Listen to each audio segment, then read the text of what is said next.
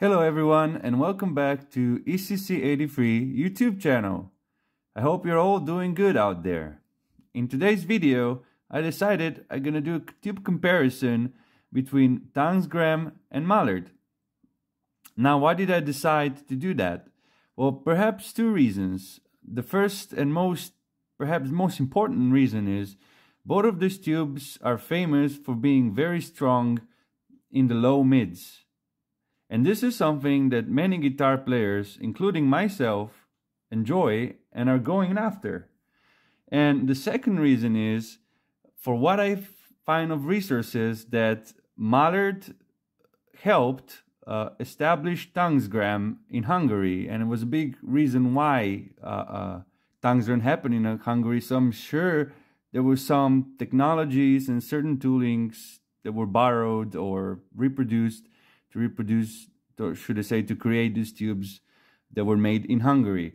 Both of these tubes sound great. Now, first here, the Mullards. What I'm gonna do here, I'm gonna have two of Mullards and two of Tungsrams. I'm gonna put them in V1 and V2, and followed is gonna be by this great Philips Mini-Watt ECC83 that we already did comparison in previous videos, because since I have only two of each of these, or should I say I only have two Tungsrams, I have three Mullards, I'm gonna compare only two. Between these tubes, they're very similar. The plate structure is similar, yet not the same. Tungsram has this very obvious support rod between the plates, and this one has double support halo getter, and this one just has one rod supporting getter. There's another thing to mention between those tubes. Mullards are very expensive, very expensive, and not say that Tungsrams are cheap, but they are way cheaper than Mullards generally. I think that you can get an average new old stock Mullard for 100 plus, while for Tungsram it's somewhere around 50 plus. We're talking about dollars. Okay, I'm gonna do this tube comparison. If you watch the previous videos, you know the drill. I record first the clean channel, left and right, stereo, and same thing I do for the crunch channel. I record two different riffs, clean and crunchy riff, both left and right stereo. First, I give you example how it sounds without other instruments, and then I give the bass and the drums to see how it sounds all in a context. So, if you enjoyed these videos, give a thumbs up and subscribe to the channel. All right, let's go.